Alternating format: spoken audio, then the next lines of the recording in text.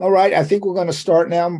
Hello, everybody. I'm Ira Kirschenbaum. I have the pleasure of being the editor of the Journal of Orthopedic Experience Innovation. And as you know, every first and third Wednesday, we have a journal club with a topic that is based on one of our key articles. The article tonight originally was entitled "Virtual Reality for Surgical Representatives in Learning About the Operating Room," but we expanded the topic tonight for VR, for surgery, and for training in general. We have for us tonight two of the authors, Danny Goel, as well as Ryan Lohre. I'd like you both to introduce yourself first, just in alphabetical order. Danny, please go first. Tell us about yourself. Tell us about some of the credentials in VR and where you are surgically, and give us an introduction. Thanks, Ira. I really appreciate you hosting this. As Ira mentioned, I'm an orthopedic surgeon. I specialize in shoulder. I did have the privilege of training with JP in Boston, Larry Higgins, and George Athwal, and others in London, Ontario. This is my 12th year in practice. About 6 years ago, I started Precision OS with two game developers, and that interest comes mostly out of recognizing the problem that we have in medical education. And we've been at this for now about just under 5.5 years. And it's been an exciting journey. I look forward to discussing with all of you today. That's great. And Ryan? Hi, everyone. Thanks for having me. I, too, am an orthopedic shoulder surgeon, just like Danny, and I also trained under JP Warner as well as Bassem Al Hassan. And I'm currently working at Mass General Hospital here in Boston. I met Danny Goel in my residency in Vancouver in British Columbia, and I've been along on some of the Precision OS and VR journey with him and worked on a number of publications with him, including the one we're going to be talking about tonight. Excellent. So, Danny, I'd like to, you and Ryan, well, you could both answer separately. What have I been doing wrong? I trained by observing other people. Then they gave me the knife. I made a couple of incisions. They told me it was wrong. So what's the promise of VR in surgery? And that's the first question. And I'd like to also for you guys to address what really is the technology. How does this stuff really work? Yeah, so one of the perspectives that I've started taking on this for the last year and a half or so is, as opposed to talking about the solution, I think, to your point, Ira, is, do you recognize that there's a problem with medical education? That's the first and most important thing, because if you don't, then it doesn't matter what the solution is. If you do, there's several things that need to be considered is, how do we learn? How have we been learning? What's the frequency of that type of learning? What's the data we get from that learning? And then how does that translate to the expectations we have in the operating room?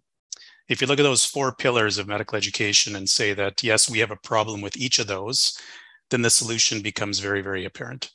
And so it's not a thing that you've been doing wrong for the last, years that you've been in practice. We've been given these tools to educate us medically, and we've done the best we can with them. In comes a new technology, which is really, it's in its infancy, but it's really sparked a big interest because it somehow addresses and checks off those 4 things that I mentioned with respect to medical education. I'll pause there and see if Ryan wants to add anything. That was a really good answer. One thing that I'd like to add is that we have to recognize that virtual reality is really a form of simulation, but it's an advanced form of simulation. And so, I'm coming from one of the newer generations of training, and we have to recognize that when we are doing those cuts, like you said, and we are being taken along by someone else when we're doing our training, we have to recognize what our limitations are, and we have to really take the time to step back and see how much knowledge do I actually have up until all of these key steps, and how can I better improve. And I think if we have access to this form of simulation, this new technology where we can really take the time to learn the key steps and expand our knowledge, and the next time that you give me the opportunity to cut, I think it's going to be better. Excellent. I want to ask, I wanted to make a statement to everyone who's listening. If you have a question, you could either put it in a chat and then I'll call on you to ask it, or you could interrupt. We're fine with that as well. I mean, it's really good. We'd like to make this as interactive as possible. At any point in time, you could put something in the chat or ask a question right away. I just want to make that clear. Maybe for a layman, let's say we're at a party together, and I ask you, explain to me the technology behind VR. What is it? What really is it? I think the simplest answer, Ira, would be it's a fully interactive three-dimensional environment. And it's based in a VR-based headset. So it's all immersive. Mm-hmm. And it's one of these things where when you describe it to somebody and you show them a video, they don't actually capture the essence and the power of what it actually does.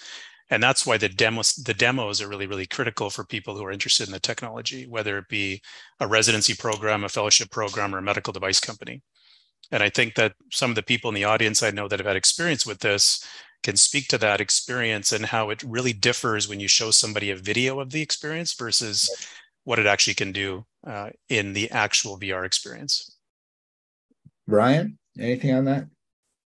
Yeah, I just wanted to add that I think it's important for people and laymen who aren't familiar with the technology to understand the umbrella term of different forms of reality. So you hear virtual reality and some people think it's synonymous with mixed reality, some of the new technologies that are coming out, or augmented reality. But really, it's this big umbrella term of extended reality. And virtual reality is on one side of the spectrum where it's an entirely virtual interactive world versus augmented or mixed where there's overlays of digital representations that you see in the real world. So virtual reality is different than those.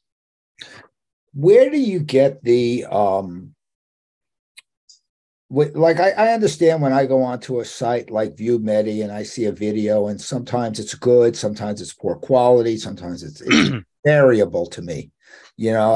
I remember originally one of my secondary specialty would happen to be foot and ankle, and there was a video textbook of foot and ankle, which was a remarkable piece of work by Roger Mann and Michael Coughlin. And they just did such high quality and broke down the operations. Where do you get the quality of imagery and the protocols from? You work with specific orthopedic surgeons, companies, and how does that get transferred over to the programmers? So it's a combination of both. So the clinical expertise we have in-house, which is on our advisory board on our website, speaks to the caliber of the people involved from the medical education side. The developers we have are all AAA quality video game developers who have a lot of experience coding and making these high fidelity interactive experiences. So when you combine the two, it's sort of this critical interaction that's happened. Would this have happened, say, 7 or 8 years ago? I would say no. But really, that interaction that's happened now with those two key groups that may never have interacted before is why we can create the product that we create, which is a simulation. That's great. That's great. I actually feel one of the things I have a problem with as a chairman of the department is after one of my attendings has been in practice for 8 to 10 years, where do you learn new stuff? Where do you learn new stuff? So what do you think about the role of VR in new techniques that are coming out? Because, you go to these courses and they're these cadaver courses for 2 hours. It's a little different. Are you able to nonstop keep on using the VR machine until you get it? Because I think there's a great opportunity in learning new techniques as your field changes. What do you think, Ryan or Danny? You going? Go ahead, Ryan. I'll answer after you. Sure. I think right now we don't know two things. We don't know what the floor is and what the ceiling is in terms of how much we can learn from VR. I think it's really important to be able to have the clinical experience and the tactile sensation and being able to communicate and work with teams and a lot of these soft skills that we also don't talk about a lot too. And those are sometimes things that when you're doing a new skill or a new task, being able to communicate and coordinate and think ahead 3 or 4 steps. Those are some things that maybe you need some more practice for. But I think VR fills a big gap in the sense that you can at least familiarize yourself, you can expose yourself to something new, think about 3 dimensionally how you're going to interact with that new anatomy or that new component or that new sort of piece of equipment that you might use in practice, and then use that as a building block to go forward. So I think I think VR definitely fills a role there.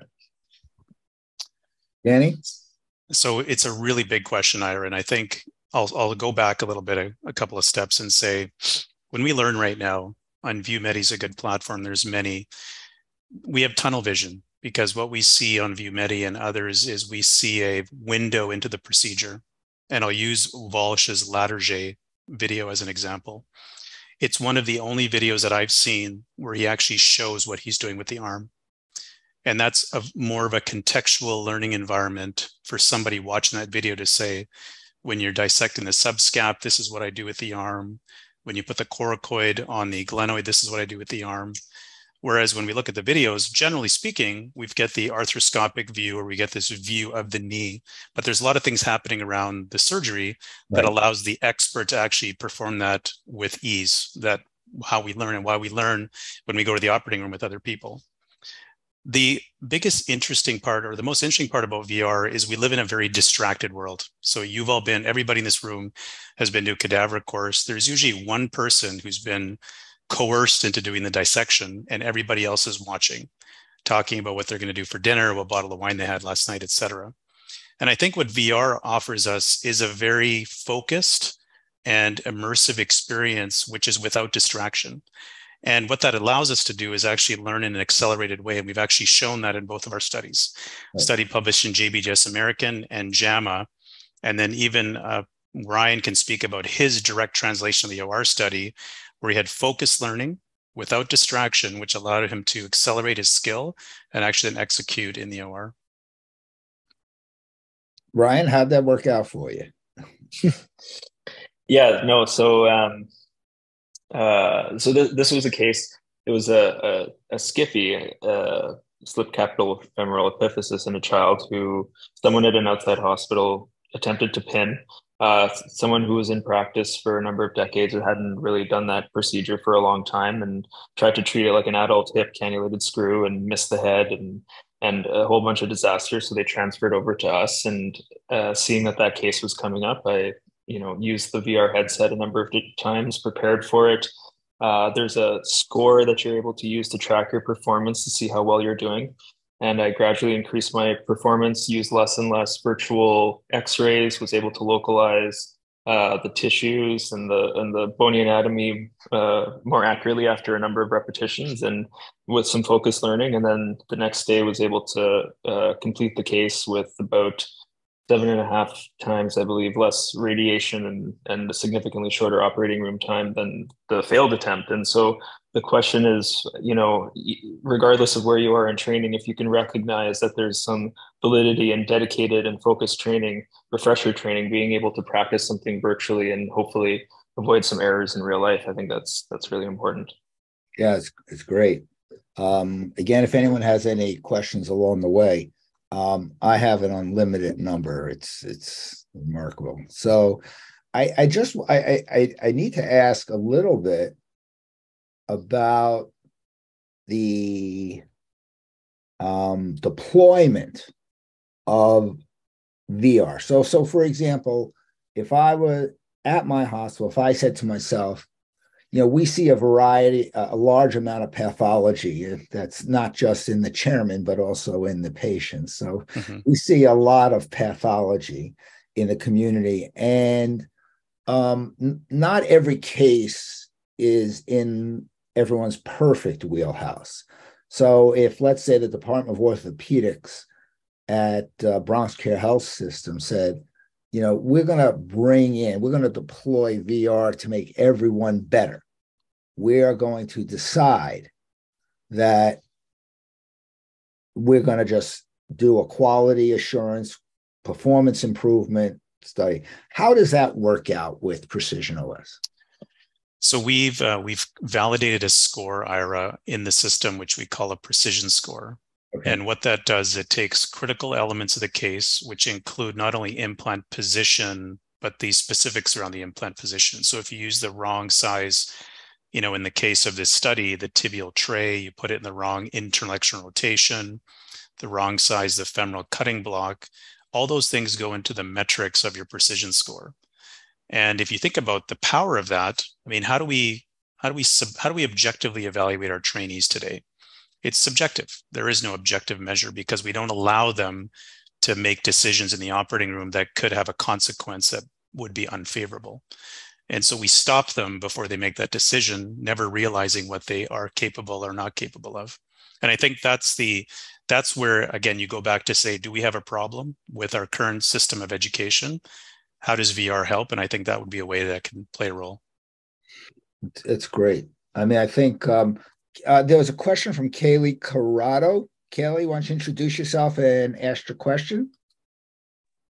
Hi, I'm Kaylee. I'm a fourth year at Unicom, and I was just wondering, for residency training in particular, do you think it's more effective to start VR training early as a way of introducing interns, or later on after OR experience to kind of fine-tune their skills? Ryan, I'm going to pass that to you. And I see Brian, who's a PGY5 right now, which I'd be interested in his answer, but I have a comment as well. Go ahead, Ryan. Sure. I think the benefit is one of the unique properties of VR in that it can be scalable. So in a roundabout way, I guess I'm saying is it's good for everybody that you've mentioned, both populations. You can do such basic things as just 3D localization. You can do basic arthroscopy in VR. And so just, figuring out what the equipment looks like, getting yourself oriented so that when you see it in the OR, when you're an intern, you recognize what it is and at least the basic functionality of it.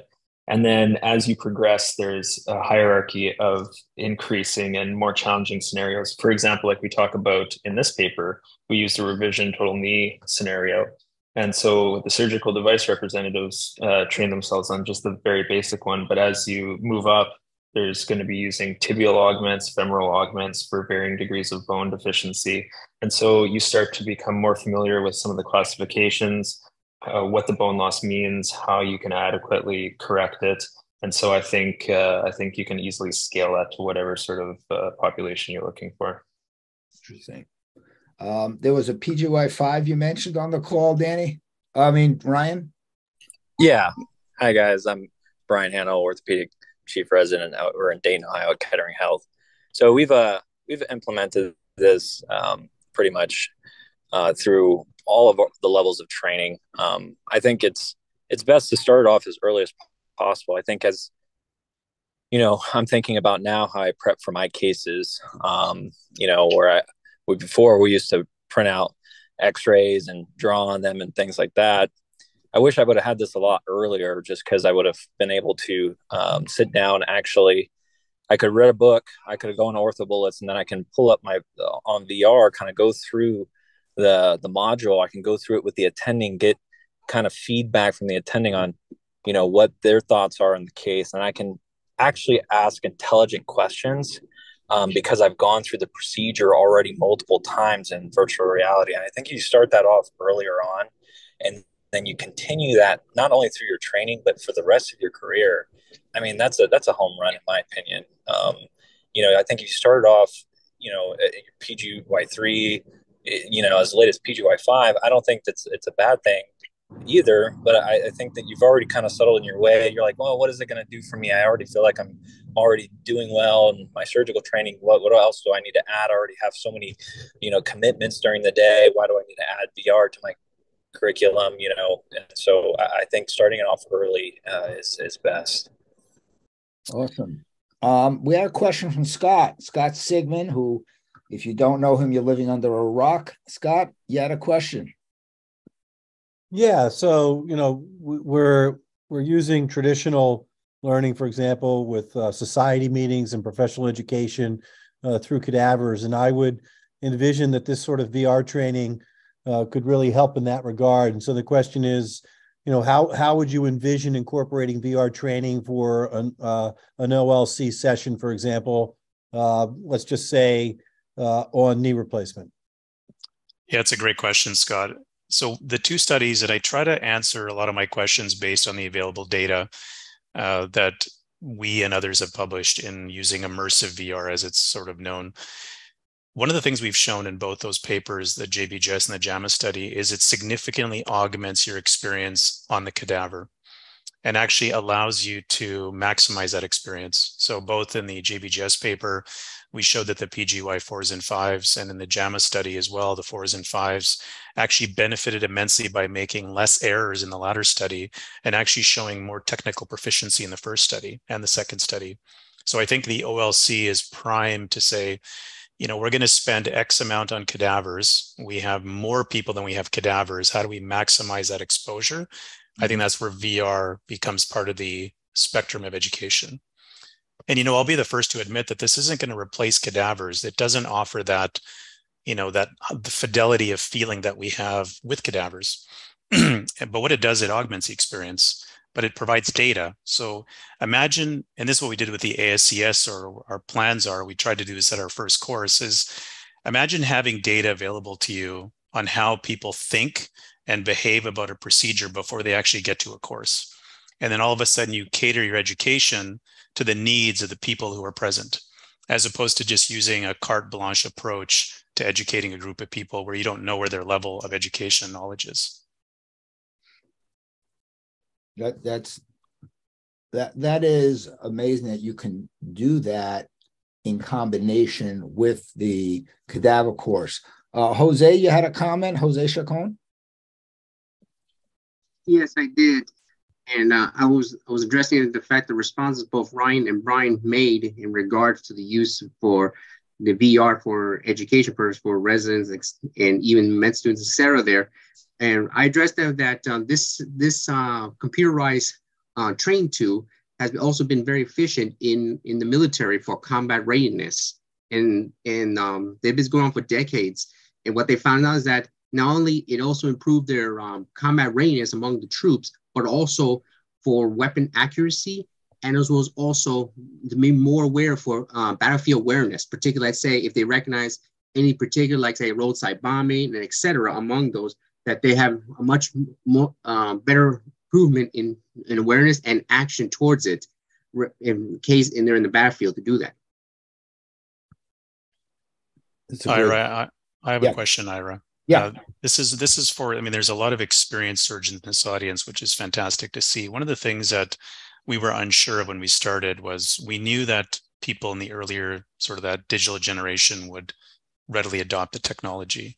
But for those of you in the audience that have tried VR, people like JP, Scott, I'm not sure if Dr. Buford has tried it, and yourself, Ira, where do you think the technology fits based on what you've seen, what you've experienced, the literature you've read?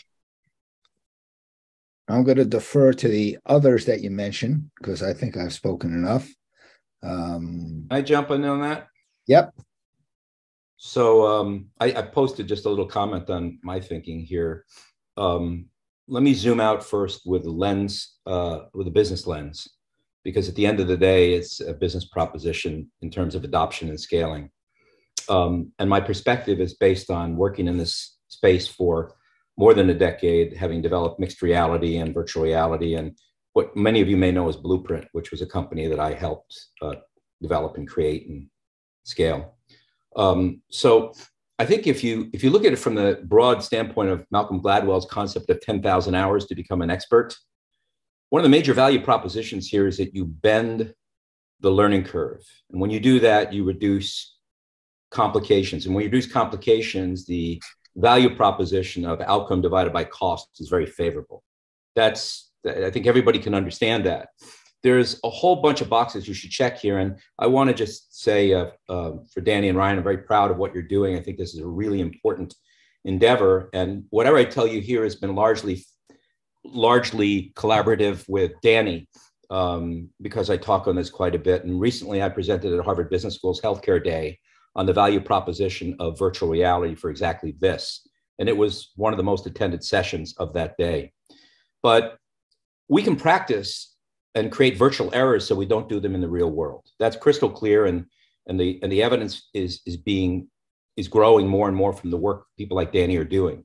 That's number one. Number two, you gamify surgery, which is much more engaging, and the feedback is much more relevant than when you do something on a flat screen, or you read about it, or you watch a video and you already commented on that. That engagement is the way the brain works. You retain more, and your memory of the things that you will do in the operating room is much more crystallized than if you look at videos on ViewMedi or whatever. The other thing that's really interesting is that you basically have lower cost education, yet kind of have education without borders. One of the things that's very important to understand is, Scott, to address your question, people have to get on a plane and fly somewhere to go to a meeting. Yet you can do, and we've done it already, and we're going to do several sessions in Europe and in Asia. You can get people from different countries together in a virtual world. And the avatars create a social presence that they're there. You feel their presence. And the same anxiety you might have in peer interactions happens in the virtual world. And you can demonstrate with the virtual surgery that you're doing the differences of opinion you may have and interact with one another there together in a space, even though you never left your home or your office or whatever. What is the value of that relative to just a Zoom call and et cetera? It's far more engaging. And so this is where this transcends the current paradigm of education. And it's only a matter of time until the evidence catches up and the value proposition becomes very clear, because, the flywheel for this is going to be industry understanding the importance of blending this into the DNA of how they educate people to use their products. And that then scales to education overall. That's really the key point here. And, we're lucky because right now we're a little bit early to the game in an environment where healthcare as a business sector is always a late adopter. They're not out there being major innovators, are they? They wait for things to be clear and then they adopt them. Well, that's where this is going to go, in my opinion. Sorry to be so long-winded about it. No, it was great. It was great. Any other comments? I don't want to put people on the spot, but I'll happy to comment. Or I'm sorry, you want to go first, Craig? Go ahead. Either way, I'm in the dinosaur category. I'm over 60, so my background's engineering, and I think the thing I like about this is actually including some biomechanics. You're putting together a fracture construct, and it actually says, hey, this is still a weak construct. You might want to consider a screw here. Or you can see in real time how you're stiffening it and over stiffening it in lock plating or things like that. And so I think it's great. I haven't tried it yet. I mean, I'm in a little 25-bed critical access hospital, and they just called me, wanted to know if I could take care of an intertroche. I said, I think so. It's amazing what you do and don't have for resources depending on where you are, given I started my career at a level 1 trauma center. So, but anyway, I think it'd be great. And I think the educational possibilities are awesome. Yeah, it's Scott, guys. I think that, we're spending a lot of time, what I've been hearing a lot about, is residency training. But I can tell you, when I decided to learn arthroscopic Latarjet, I flew to Annecy, to Manchester, England, Cincinnati, Ohio, watched videos for I don't know how long, and went to about 7 different cadaver labs before I felt ready to do my first surgery. And I think that's one of the major reasons that a lot of physicians will not learn new techniques once they are into practice and have been in, for decades. This is a tool that will allow them to venture into new surgical interventions that they may not want to have done previously. So it can really help to democratize the progression of new technology. And I would see that industry in particular would really embrace this. I would say that if I had intellectual property and a unique surgical technique that I wanted to be able to share and educate, creating one of these VR tools and guides to be able to then share and then incorporate into an OLC environment with use of the cadaver, I think could really help to really educate doctors even in the later stages of their career. Amazing. Some other people on the call want to comment a little bit? Ira, I'll comment from industry. Scott, I think you're right on there. And Danny, you mentioned it, having run many cadaver labs without any data except sitting there with a notebook and trying to figure out, number one, what we're going into, where the baseline education is in the room is all over the board. I don't think it's anything we've ever captured ahead of time. And certainly, I don't think we've ever left a cadaver lab with any meaningful data aside from observation and verbal feedback. And so I find that from an industry perspective, just an incredible leap forward in being able to monetize cadaver training, which is something that industry struggles with all the time. And being able to figure out, how do I walk into this room with 10, 12, 20 different surgeons and make it a meaningful experience for every one of them so that adoption is accelerated. And I think that's what I'm taking away, which is really amazing. Beth, let me ask you a question. I think you had spent a number of years at a joint replacement company as a director of marketing. And what was the discussions behind the scenes of the confidence level that you were worried about whether the surgeons who chose your implants were putting them in well? Yeah, there were so many variables going in, right? If we were training on posterior stabilizing or cruciate retaining, what was the preference going in? Did they want to resect the femur versus the tibia first? I mean, there were so many variables we were trying to figure out with our audience that I think we left and were hoping for one or two surgeons at a time to be able to accelerate adoption. And it was really lack of data going in and lack of data coming out, right. Real data. So I think that's it, right? We couldn't figure out what that baseline was. Right. I was going to make a comment staying on the theme of industry. If I look at this paper, training surgical device reps, of course, we all know that they're extremely valuable in the operating room. And that there's a spectrum of level of importance based on your volume and your experience with that procedure. Now, if you look at the value proposition of the medical device company to train their sales reps well, that's one offering that you need. There's an understanding that you need to train them well to deliver that sort of support in the operating room. Importantly as well, I think that, when you look at the number of sales reps that churn annually from some of these medical device companies, it ranges between 10 to 30%. That's not an insignificant investment for a medical device company to make into a surgical device rep who then leaves for another company for another product. Yeah. There's a carrying cost associated with that as well, because you're paying their salary and they're not in the field supporting as the face of their company your new product or existing product. So there's a massive expenditure when you not only don't train your salespeople well, but you don't train them in a timely way with the risk of churn. And that's part of what this paper addressed. And, Ryan and I were just talking before about doing a thorough cost analysis on training sales reps to proficiency using VR to support the surgeons in the operating room versus doing it traditionally, which is in this case, we happen to do a combination of both, where they travel to a national sales meeting. Danny, let me expand a little bit on the metrics and the data you collect on how well people are doing.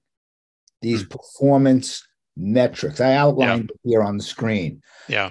That is very intriguing as a way of how comfortable are you with evaluating somebody this way? So I'll talk about the metrics, and then I'll talk about the level of comfort, and I'll talk about the conversations that happened after people performed in this module.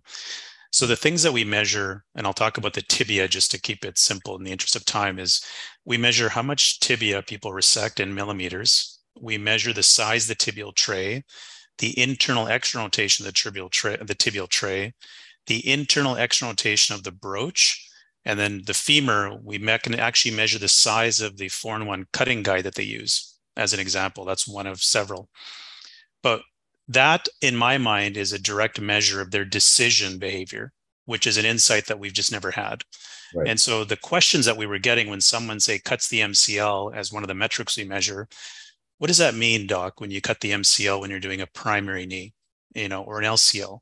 So it elevates our level of thinking to have them think beyond just learning step 1 and step 2 and step 3 of a widget, which I think is putting people in a box, which I don't think we should ever do in medicine.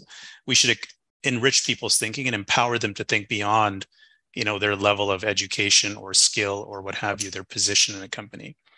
So I think that more and more comfort is going to come from measuring people based on the data we're getting, because it's actually capturing what they actually decided to do, which we don't have that data at all right now in any measure or any tool of simulation. That's incredible. Any comments about that?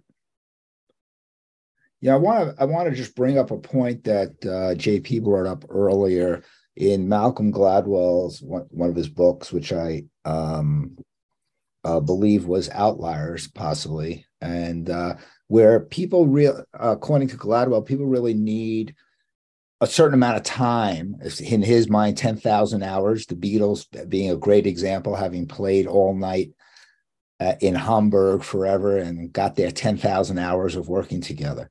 Where do you think that every hour spent on simulation versus hour in the OR equally valuable, Danny or Ryan?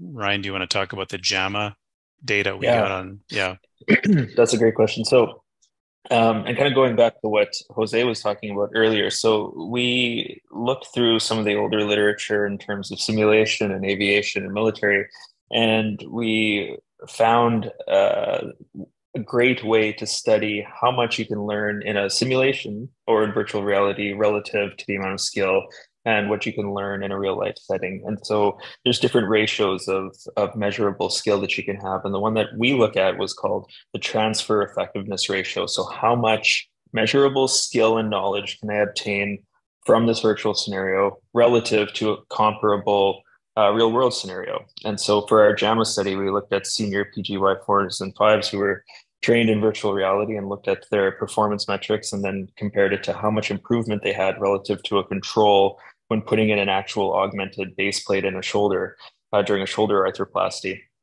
And we saw that there was a very high ratio of skill. So the transfer effectiveness ratio was high. It was 0.79, which means that essentially, so if you were to train for 1 hour in VR, it would be comparable to around 48 minutes or so in a real operative scenario. And that's very powerful. So one of the most studied simulators in general surgery called MIST, which is an older generation of virtual reality, their ratio equivalent was 0.42. So this was significantly higher. And there's a whole number of implications that I think Danny's going to talk about too, just in terms of cost and the efficiency of learning. But the other important thing that Dr. Warner talked about too is shifting that learning curve. So if you can accommodate more learning and offset the amount of time that you're learning in VR relative to the real world in the real OR, that can shift your learning curve significantly. And so we looked at a number of studies, I think about 20 or so studies of early learning curves in shoulder arthroplasty, and we plotted it out to see how many you could essentially replicate by learning in VR. And it was around 50 cases of arthroplasty. So I think that's really powerful. One of the things I think of, Ira, when I think of ROI is, especially in education, I think of ROIE, your return of investment in education. And there's an accelerated learning curve, but there's a massive cost savings to doing that. And so that's when you think of, the business value proposition of a product like this, I think in terms of ROI and ROE, what is your return on education? It's amazing. I actually, as the editor of Joey, I never heard of these journals, JAMA and JBJS, so I apologize. I apologize for that. I'm sure they're good. I don't really know. Let me ask you some loaded questions. Why isn't the American Board of Orthopedic Surgeons in Part 2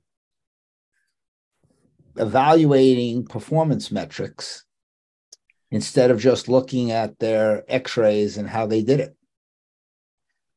So they're not thinking about it, Ira. Okay. In fact, they are thinking about it. And, I've had really good discussions with Dr. Martin and the board about, assessing people for credentialing for the American board. And even here in Canada, where we don't operate much, as you mentioned earlier, the Royal College of Physicians and Surgeons. So there's certainly an interest in simulation, but there's rigor around introducing something like this at the highest level of credentialing. So I think that as this technology matures, as we continue to gather more data, naturally this seems to be an extension to where this would have application at that level. Yeah. Ryan, you want to make a comment on that, or you don't have to if you don't? You're fine. Yeah, I don't really have much to add to that. Yeah. Can I make a comment? Yeah, Greg, sure. I'm an examiner for ABOS, and I think this would be an interesting approach. But realize, I don't submit a case list for my maintenance of certification. I'm doing the web-based longitudinal assessment, and so I review 15 articles and take a test of 2 questions per article and 30 questions. So no one's looking at my x-rays, no one's looking at my outcomes. I submit a case list, with complications. So maybe the your actual part 2 of the boards when you're coming out of training, or when you're first starting your practice, but you don't even need to have your practice assessed if you want to do some of the options. Same way with. But I'm saying, Greg, maybe they're getting it wrong. Maybe at 40, 50, and 60 at these 10-year points, this WLA is a political thing, and maybe we should, if VR could be instituted, we can really get some performance metrics out of this. It could be a gold standard. I'm not disagreeing. I'm just saying, trying to get it in the system. Yeah, it's a political fight. You're right. It's not a rational discussion in a lot of ways.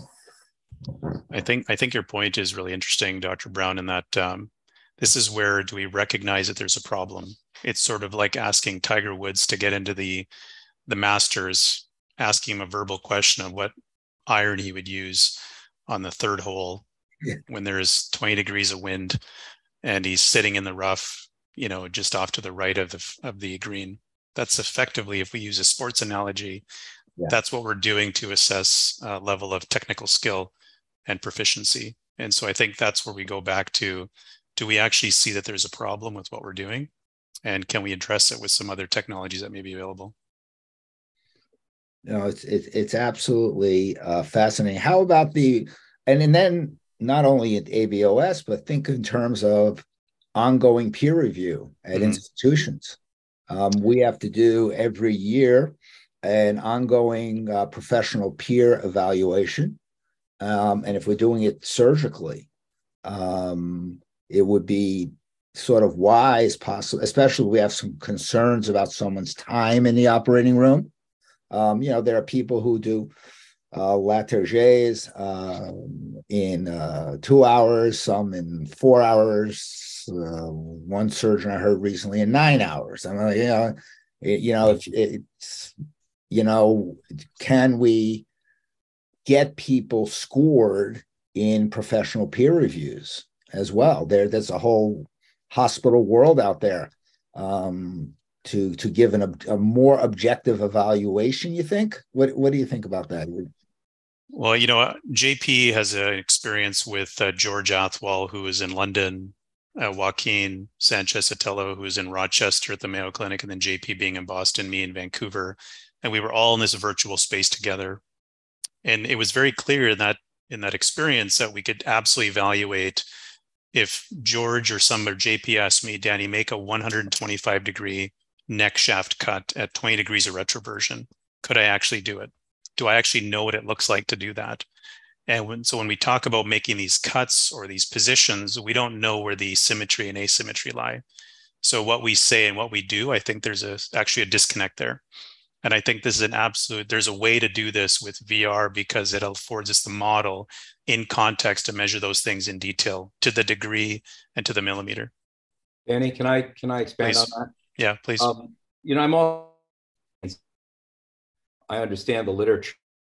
There are organizations that are known as NASA might be one, places like that, and they have standard operating procedures and training tools in place that reduce errors significantly. Most major hospitals are not necessarily high-performing organizations because we allow for a wide variation of skill set. And even though we say the patient is the primary thing, that's sort of an elastic area. There's a real possibility, the more evidence we have as to the validity of this being a tool that might achieve this, the more likely it'll be adopted as a vehicle, particularly in the generation that is very comfortable with digital technology and being in these kinds of settings. I mean, those of us who went to medical school before Google, you know, it's a different story for us. But for the kids that come out of the womb and they're already using digital technology before they can even walk, some of them, this is very possible. And I see the future in healthcare moving more towards high-performing organizations like NASA or frankly, the airline industry. If you look at the concept of Six Sigma, you know, the number of errors per million events, healthcare doesn't even come close.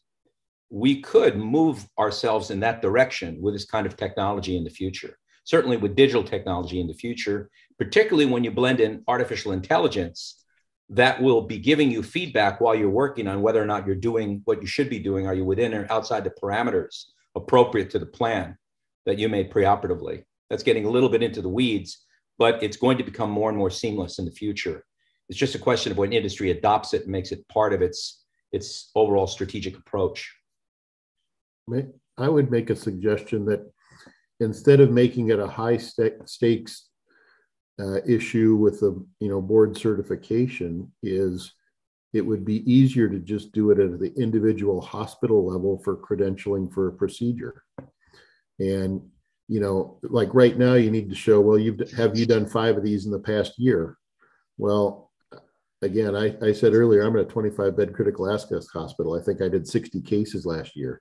I didn't do 5 of anything hardly except total knees. And so to say I can't do something, but this would show you have the technical skill to be credentialed for that procedure in that hospital, but it doesn't carry the well, you failed your board certification because you couldn't do one procedure. I think it'd be much more palatable on a local hospital level. Yeah. If we get to that level, once the technology's proven itself. Ira, I would argue that before it becomes part of board certification, it will probably be required as part of your continuing medical education. You have articles you have to read, you have meetings you have to do, you have the self-assessment. This is going to be part of the self-assessment, and that's going to be the next step long before, because there's so many variables in terms of the interpretation of doing this virtual reality. So the next thing is going to be, this is going to be kind of part of, you've got your self-assessment, part of it is going to be virtual reality. It's great. Great question. Great point, Mike. I'd like to give Danny a few minutes to please tell us about your company. Joey's not afraid, the journal's not afraid to talk business and academics. And, let's just say our hospital wanted to sign up. We're talking a lot of very important stuff here. And another very important thing is to get your hands on this technology. I know you didn't expect that question, so I'm just... No, it's a question I get all the time. So it sounds like, Ira, you believe that there's a problem, because that's the first hurdle. So the solution makes sense. I think the deployment has become significantly easier. 5 years ago, if you were to ask me for a setup, it was extremely complex and not scalable. It required a computer that was really expensive, base stations on a tripod. It was a significant setup. Today, you can buy the headset from Best Buy, from Amazon. And once you get the headset, you just download the software, and then there's an annual licensing fee. That's how simple it is. I can tell you it's a fraction of the price of any simulation or any simulator that you'd purchase on the market today. And I'm talking sort of the bigger simulators that sit in a sim center typically. Got it. That's really how easy it is. And then obviously, yeah, okay, sorry. No, I was just going to say, and then we sort of help support the deployment within the organization to teach you how to use it, best use cases, and et cetera. How do you, there obviously are modules, and does it come with every module? And Yep. how do you add new module? Let's assume company X comes up with stemless, a new type of stemless shoulder arthroplasty that has a new way to put in a glenoid, part polyethylene, part metal, whatever. And what's the process of getting that new one in? How long does it take? What's the turnaround time? So the turnaround time depends on how complex the procedure is, but the development process and the design is based on taking what a company wants to build and apply two lenses to it. One is the surgical lens, which is what do you need to learn to deliver this product safely in a patient? And number two is from the medical device lens to say what's really important about this product that's unique and special about this particular implant for this problem that's going to make the surgeon want to use it. So that's the lens that we bring to every development. And then the design of it dictates how long it's going to take and the complexity, et cetera. But anything is possible with respect to low, medium, or high complexity. It's fascinating. Hey, Danny, can I ask a question about that? Yes. Mike Cusick from the industry side. Oh, hi, Mike. Hello. Yeah, can you comment a little bit on how many, you just talked about working with a corporation or industry on a certain product. And a lot of what's being talked about here, the benefit for the surgeons for some of the continuing education might be in a more generic approach. So are there a lot of modules being developed across different procedures that are much more generic to a product? Or is most of the modules being developed around specific products being offered in the market? We're doing both. Okay. Yeah, which is a really good question, Mike, because I think it speaks to our sort of core focus as an organization, which is around education. So education can be generic, where you're putting in a guide wire, for example, in our slipped epiphysis case, or you're putting in a complex or a primary or a revision total knee in the case of this study that was with a Zimmer Biomet product. That's great. This has been phenomenal. I think everybody on this call is who's who in their specialty, whether you're a resident or attending or industry. I'd like to get some final comments from anyone first, and then from Danny and from Ryan. Hey, it's Mike again. I think the one thing that kind of got to a little bit in the conversation that I bring up again, I have some industry experience with VR as well. But as you're talking about reps or doctors, you really need to think about segmenting them in different ways. So you have the brand new reps, the ones who have never seen a total knee. You have residents who are just trying to get hands-on with instruments for cases in any way they can. That's one type of segment. But then you have that very experienced rep or surgeon that isn't even going to want to do this unless something is significantly different enough for them to have to use it to learn. So it could be a new procedure that they're doing. It could be for, advanced certification perhaps, or credentialing. But I just, need to think about there's different types of VR you might offer to different segments of reps or doctors based on their need. Yeah, that's an amazing point. I think we're scratching the surface. It seems so elegant right now, but I'm sure we're just scratching the surface. So let's get some final comments. Ryan first, and then Danny, about maybe where this is going and where you see it a few years from now. Sure. Yeah, I'll give more time to Danny because I think he has more insight. I'm just very happy that you guys had me and that you're all here to listen, and I really appreciate it. It was a lot of fun. You guys are all great. Thank you.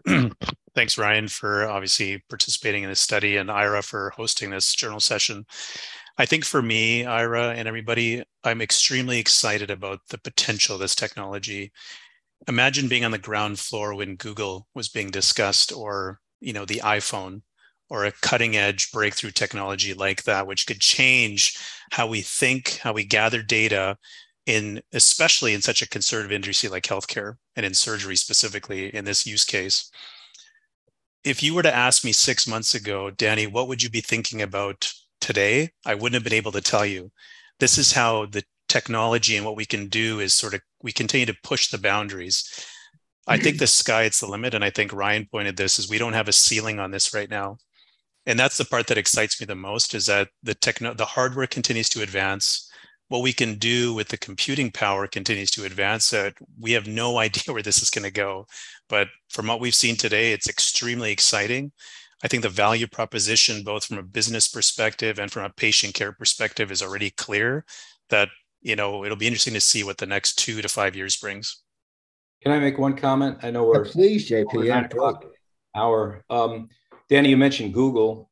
John Doerr is the venture capitalist that was the first person to fund Google, which started in a garage or something. And he wrote a book entitled Measure What Matters. And the problem with new technology and scaling it is that getting it onto the radar and getting it into something where it really matters, usually the ideas predate the technology available to scale this. And Danny, you just mentioned how the technology has made this easier proposition to get involved with. Now we have to scale that up in terms of industry wanting to scale it. It's no different than what happened with Netflix, which named itself before the internet was able to support Netflix. They knew that the internet was going to develop, and that's why they developed Netflix, which you used to get DVDs, for. So I think that's where we are right now. Digital technology is nascent in its beginnings now, and it's going to scale enormously, particularly when you blend in AI into all of this. This is going to be the next big thing, I think, in healthcare. That is a great summing up statement, JP, and I really appreciate it. I appreciate everyone being here tonight. This is recorded. It'll be edited and available on the Joey website and the journal. I, again, encourage people to look at the article that Ryan and Danny did for Joey. And I want to thank everybody for coming tonight. I know people are very busy, and these are just great discussions with the authors. And Danny and Ryan, I can't thank you enough. Thank you very much. It was an honor. Thanks so much for having me. Appreciate it. All right, we're going to sign off, everybody. Take care.